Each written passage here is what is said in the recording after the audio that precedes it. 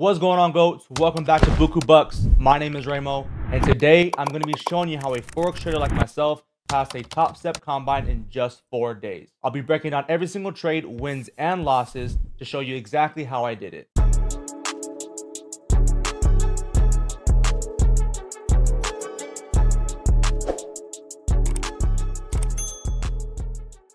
Okay, so let's start off by showing you proof. This is my top step dashboard. As you can see, my objectives have been completed, and it took me about 4 trading days to do so. As I scroll down, you'll be able to see my average winning and losing trades, also alongside my win percentage. Underneath that will be all of the trades that I took, and I will break those all down very soon. Here, I'll refresh the page to show you that this is legit. And as you can see, all these stats will be the exact same as shown before. So now let's go to TradingView and break down every single trade that I took. I do want to give you a heads up that I am unable to go down to the lower time frames because I do not have the data anymore. But the good thing is I took screenshots of every single setup and trade, even on the lower time frames. So even though I can't find it on replay mode, I will still be able to pull up the screenshot to show you exactly what I was thinking or doing in the moment. But for the first trade, I had a bearish bias. I was looking to short NQ coming into London. The main reason was because I spotted distribution. I did like this area where price created a range. We had the manipulation to the upside, and then price showed that it wanted to go lower by creating a new low here. If you are looking at this as distribution or simply put a break of structure, that is perfectly fine. But in this case, I really more so looked at it as a distribution area. But nonetheless, you can see price makes a low, creates a lower high, and down to a lower low. So on this day, I was looking for price to pull back, create a lower high, and then move on lower by creating a new lower low, which gives us this first image here. Here, this is my first POI, which is going to represent my extreme order block, and my second POI, which will represent my continuation order block. What I do is I allow price to come up into my POIs and then look for a lower time frame confirmation entry to take a short. In this case, as price came up into the first POI, I had no reason to short. Price actually broke above it. Then from here, I deleted it, used the extreme order block, which is represented right here on the 10-minute time frame. And once price tapped into it, I go down to a lower time frame to see if price wants to go short. From here, let's go ahead and delete this one. On the 30-second time frame, I seen a break of structure. Price had a structure low to a structure high. Price made a lower low, then a lower high, and then when price gave me a new lower low, this is the area that I decided to take a short from. From here, my stop loss was above this 30-second high, because if price is truly in bearish structure, price should not break above this 30-second high. So as you can see, price comes up into the extreme order block, creates liquidity. Price gives one run to the upside, taking out that buy side liquidity while maintaining the 30-second extreme order block before pushing on lower. Once price did this, this is when I put my stop loss to break even and allowed price to ride on out. From here, you can see that my stop loss was triggered, which is really my break even position. So there really wasn't much of a loss here. But technically in Top Step, it is going to count it as a loss. That's why you can see back on the dashboard. If you go to the bottom of the screen, you'll see on August 14th, I had 3 total trades. I won 1 and lost 2. So technically the break-even trade was a loss. So that was one of the 2 that I had lost. But going back to the charts, we can see this was a break-even trade. But I did note that this potentially was a change of character. So going back to TradingView here, just go down to the 5-minute time frame. I was noticing that maybe my break-even trade was just me closing too early. Potentially this down here was a nice change of character coming into play, meaning price still had the potential to go short. So I decided to start to use the fib from this high to low, look for price to come up into premium, and then look for some type of short opportunity within the extreme order block here.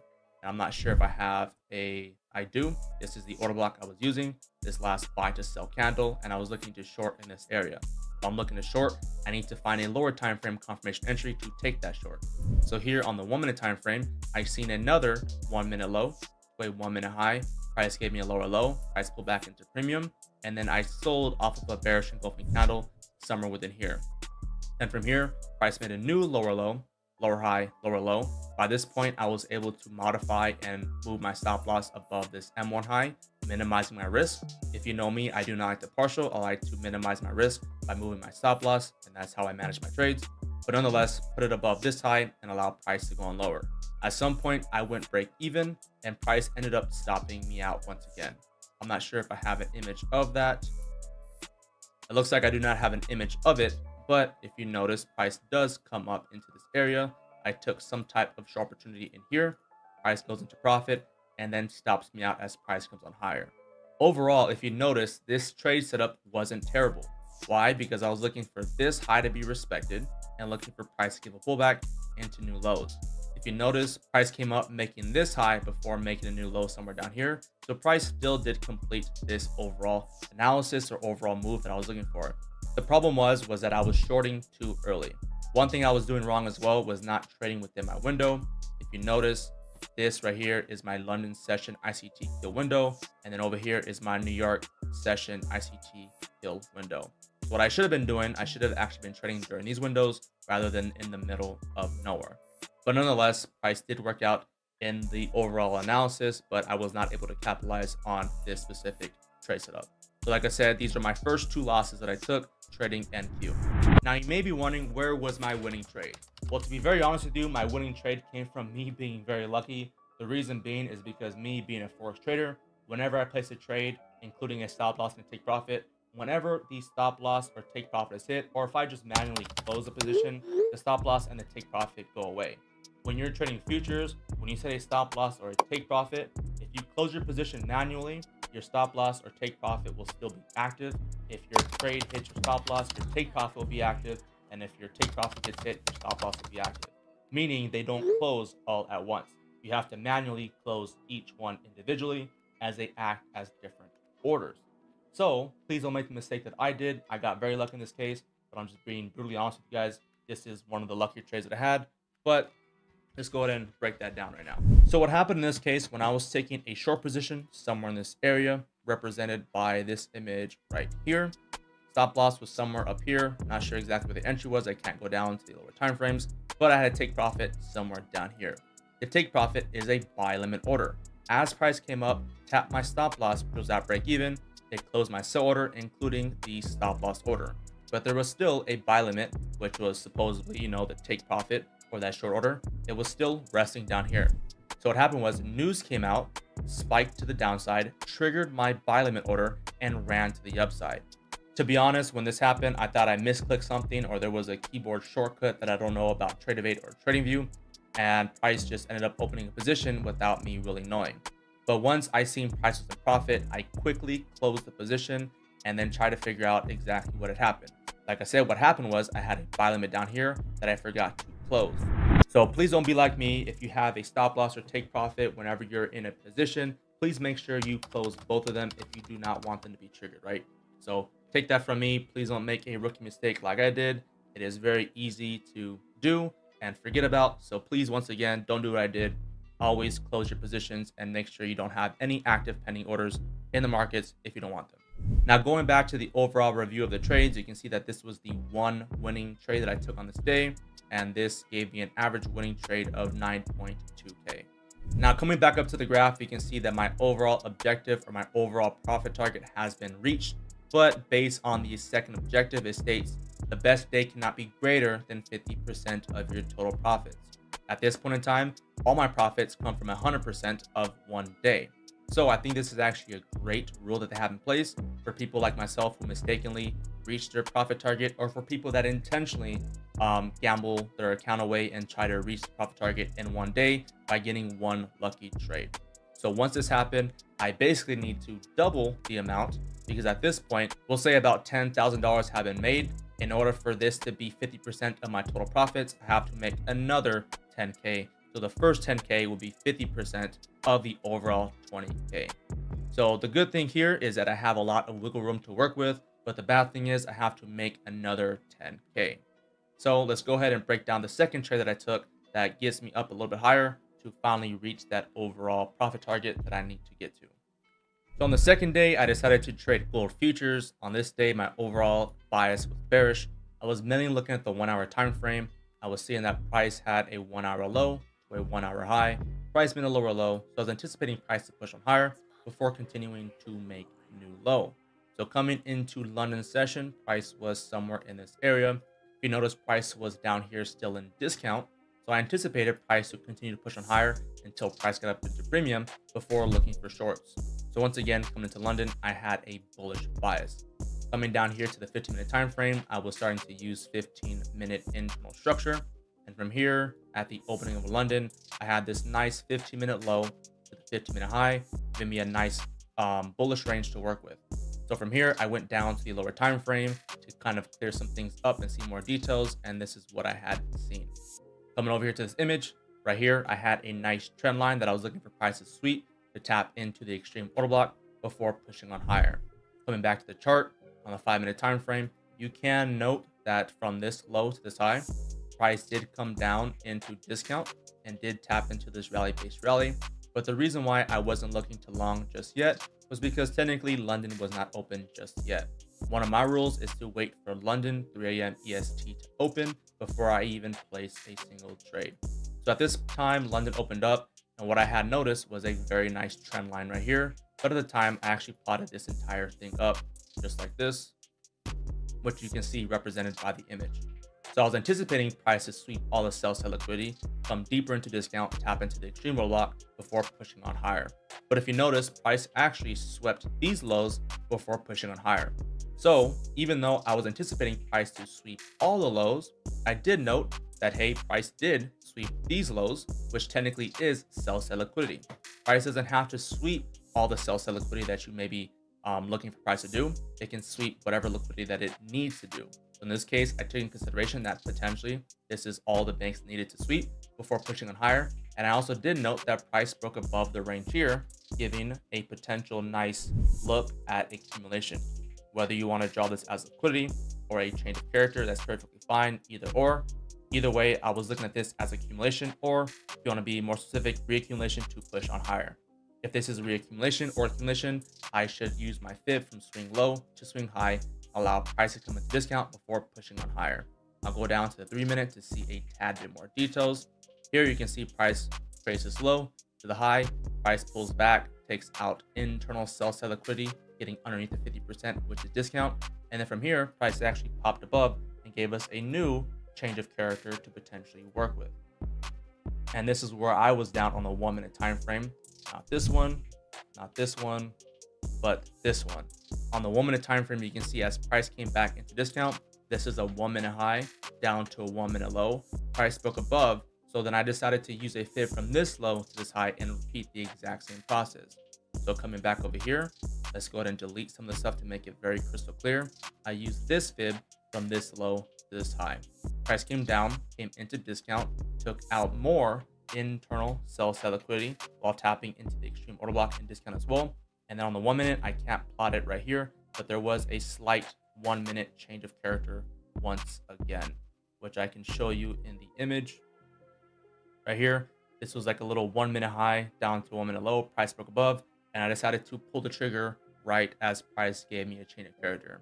If I would have waited for price to pull back into discount again, that was definitely possible, but in this case, I was not too eager to wait any longer. I thought price would go higher from here, so I pulled the trigger with the stop loss underneath this M1 low. And as you can see, price did push on up to the upside. From here, I went ahead and trailed the M1 lows, I believe it was. Let's go ahead and see where my take profit was. In this case, I don't show my take profit. I'm pretty sure I can go ahead and find it, but nonetheless, I took a buy from somewhere down here, something like this. Stop loss down here.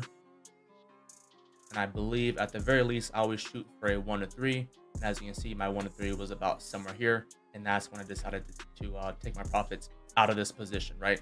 So this is the winning trade that I had for GC gold futures on day 2.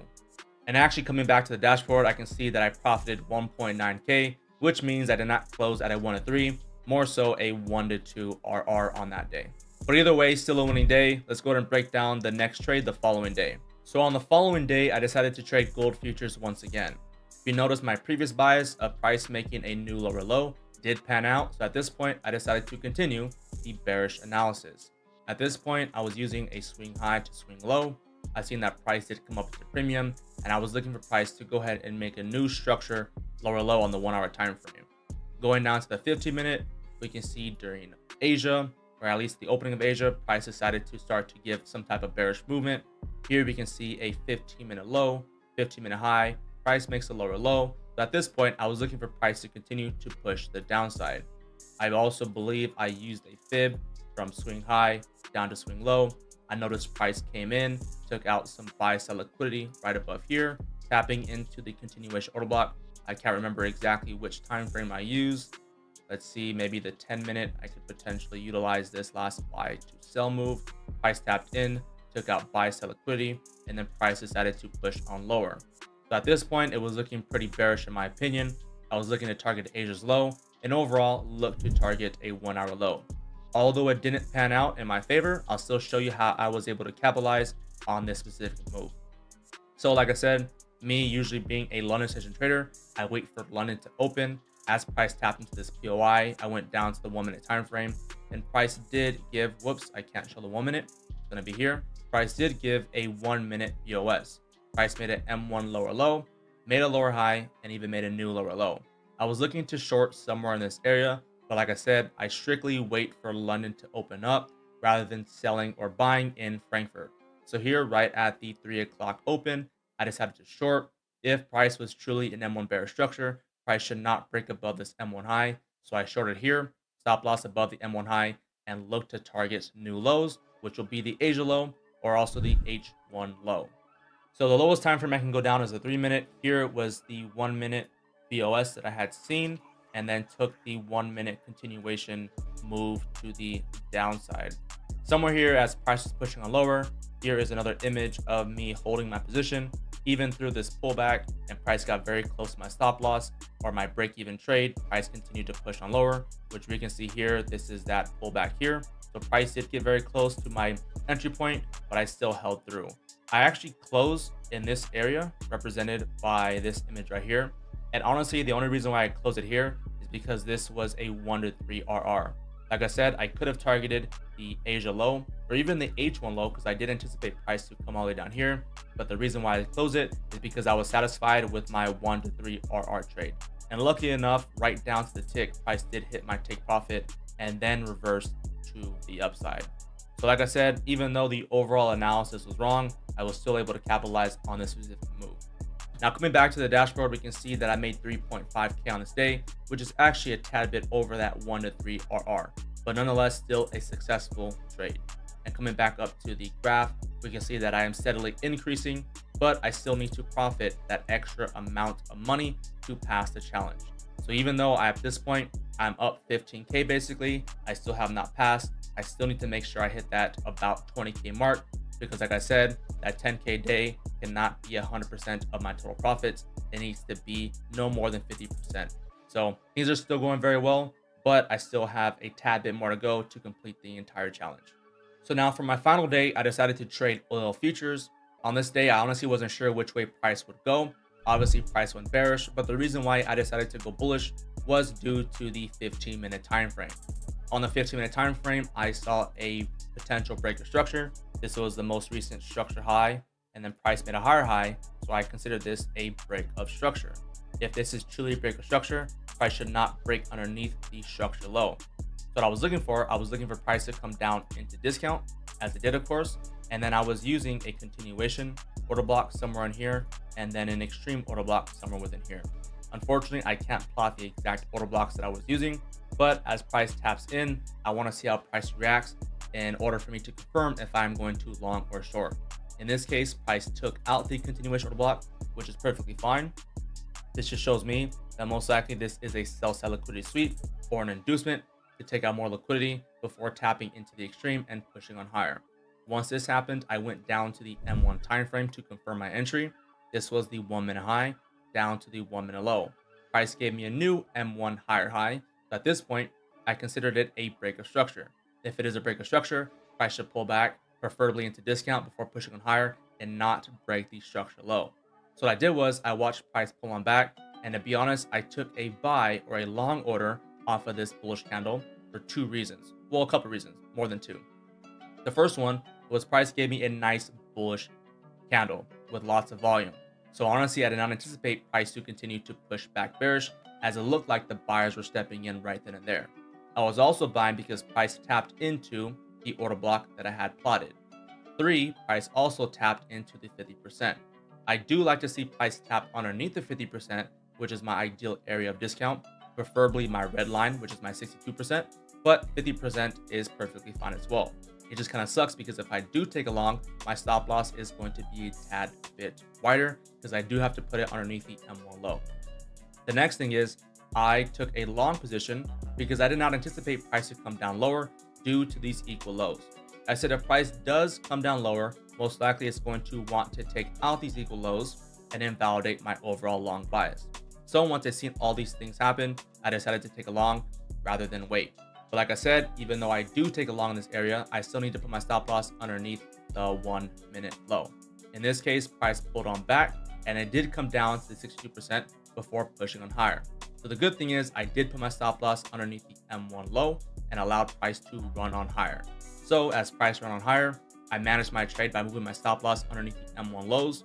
Here is a new M1 low to an M1 high, so my stop loss gets moved to underneath here. Here's a new M1 low to a new M1 high, so now my stop loss gets moved to here. And as I continue, I am able to modify my stop loss and move it in profit and trail price as it prints.